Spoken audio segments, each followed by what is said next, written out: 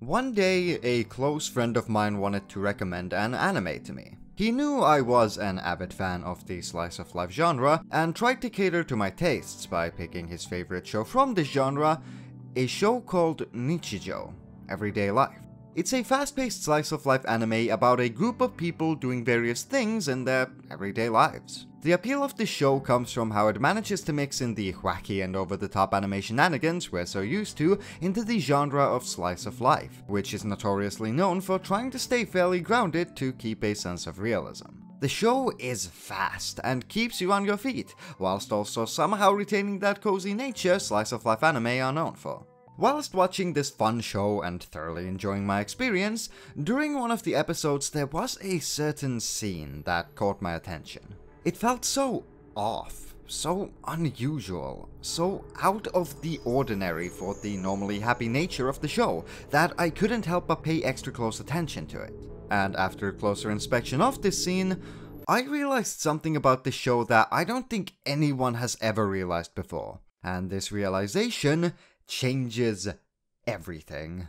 And that scene is the elevator scene from episode 8. Around the halfway point of Nichijou's 8th episode, we get the titular elevator scene. It features the three main characters of the show, Yuko, Mio, and Mai, stuck inside of an elevator. It is never explained how they got in the elevator or why they are stuck there in the first place. Already, the scene is strange when compared to the other parts of the show. It doesn't just have one full view shot of the three being stuck inside this elevator like you'd expect. Instead, there is this strange darkness devouring most of the screen, apart from the bodies and faces of the main characters, who also look unusual. Their eyes are dead, in stark contrast to the lively happy eyes they've had in previous episodes. There's not a trace of emotion or anything behind them, only emptiness. Yuko and Mio are sitting on the opposite sides of each other, slouching over themselves in an almost corpse-like way, whilst Mai lies down. And even though initially Mai's stance seems like just a stylistic choice of not wanting every character in the scene to have the same pose, the true meaning of why Mai is lying down will become evidently clear later. And the truth is horrifying. Back to the happenings of the scene itself, it starts out with Yuko exclaiming how help will never come, allowing the viewer to understand that they've been in here for a long time. It's never explicitly said just how long they've been in the elevator, but considering how hopeless and dead each character looks, it's most likely been days, maybe even weeks. That kind of isolation, with no food or water, would surely drive anybody to the brink of insanity, even with two other people to socialize with. This hypothetical of the girls having been stuck inside this metal box for far too long gets emphasized in the next few seconds, where after swiftly cutting between the hopeless faces of each girl, Mio exclaims that there is no God or Buddha.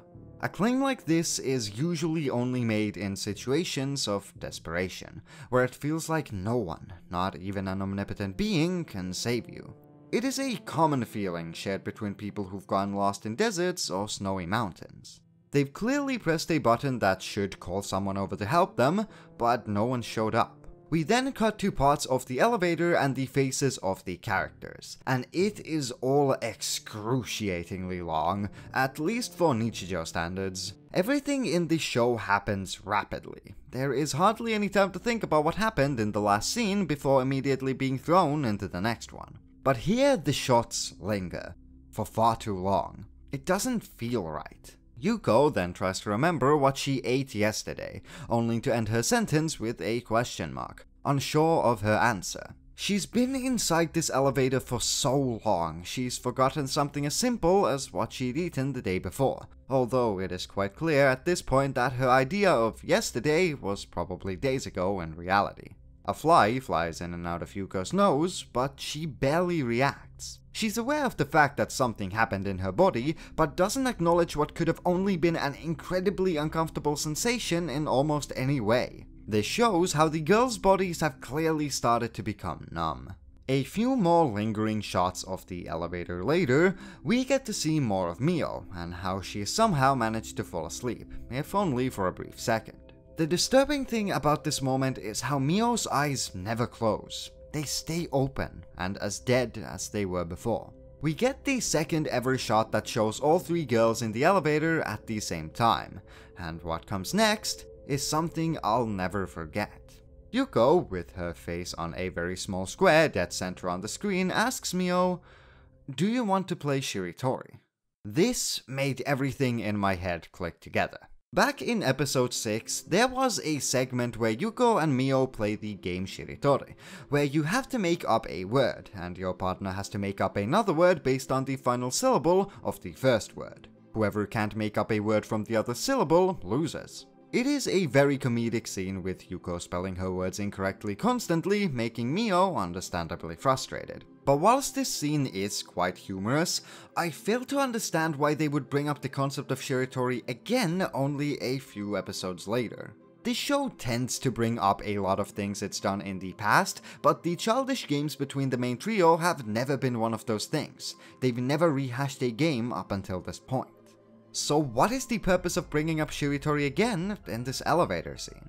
And that's when I realized that all of Nichijou is a delusion. The trio of girls have been stuck inside this elevator for the entirety of the show, living their supposed everyday lives inside their heads. Almost every single action, every word they've spoken, every situation they've gotten themselves into has been fake. In reality, they've been stuck inside this elevator, with nothing but each other, their thoughts, and the all-consuming darkness around them. This actually explains a lot about the lives of these three. Even though a bunch of the adventures they've gone on in the previous episodes have been grounded to realism, a lot of them have also been extremely over the top and defied all logic.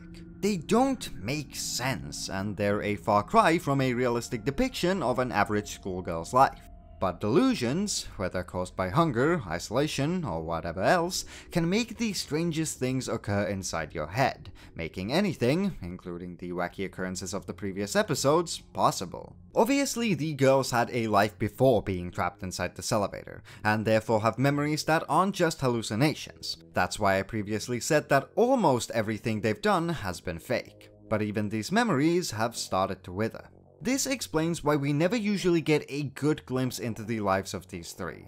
Usually a scene featuring someone from the main trio doesn't last long. These scenes are usually very quick, and there's hardly any time to process what's happening in them half the time, and sometimes we're not even shown the aftermath of their actions. It all feels like we're being shown fractions of memories, and that's because that's what the more grounded scenes of the show so far have been. The girls' memories are slowly fading away as they rot inside the elevator, where time is moving at a normal, much slower rate, explaining the longevity of the scene.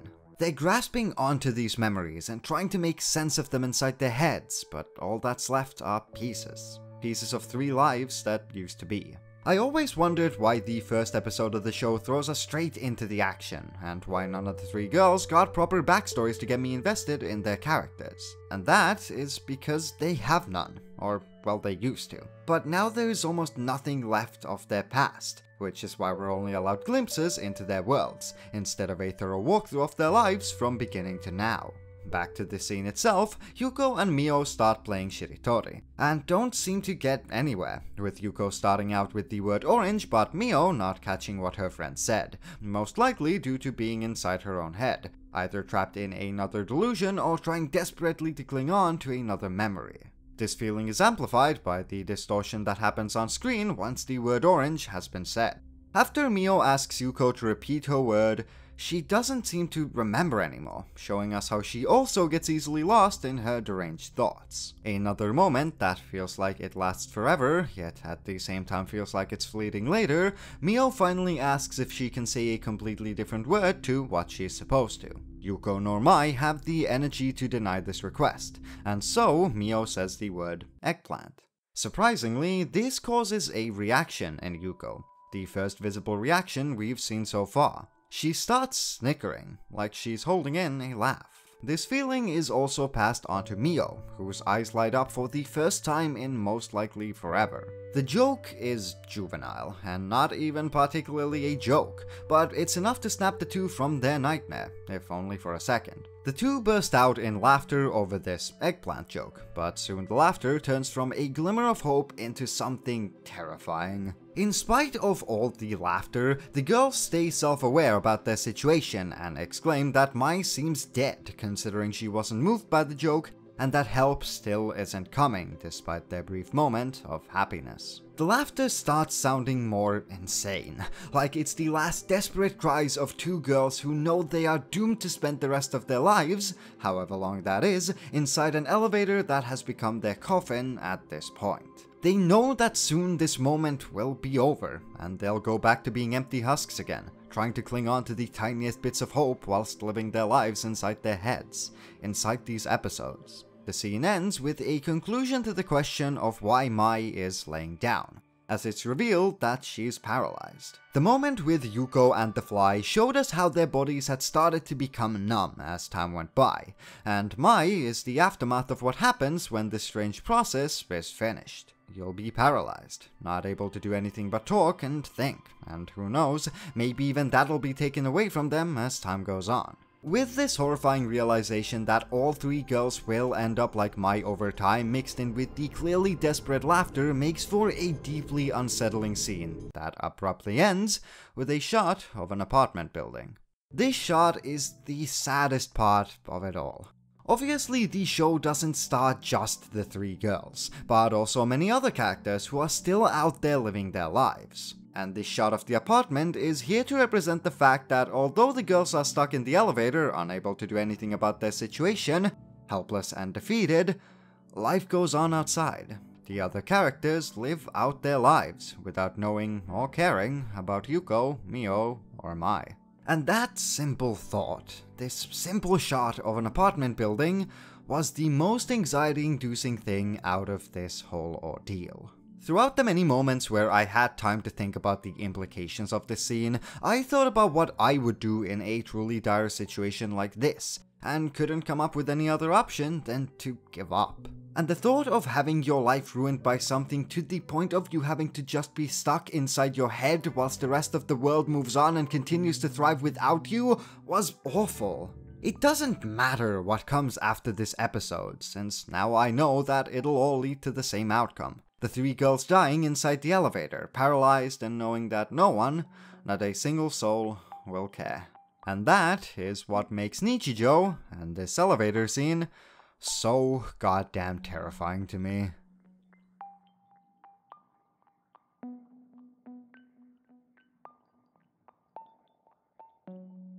Don't mind the fact that 2 scenes later they're back to their usual bullshit, and that I didn't include like 8,000 things from the show that contradict everything I said today. Ha ha ha ha ha ha, you just got debated by the stupid video I wrote in 2 hours. Don't look into everything in your life too deeply, and just enjoy things for what they are every once in a while, because sometimes shit is just unpredictable and strange for no reason. But that's what makes life fun, right? Also, go watch Nichijou, it's a very good show. Bye!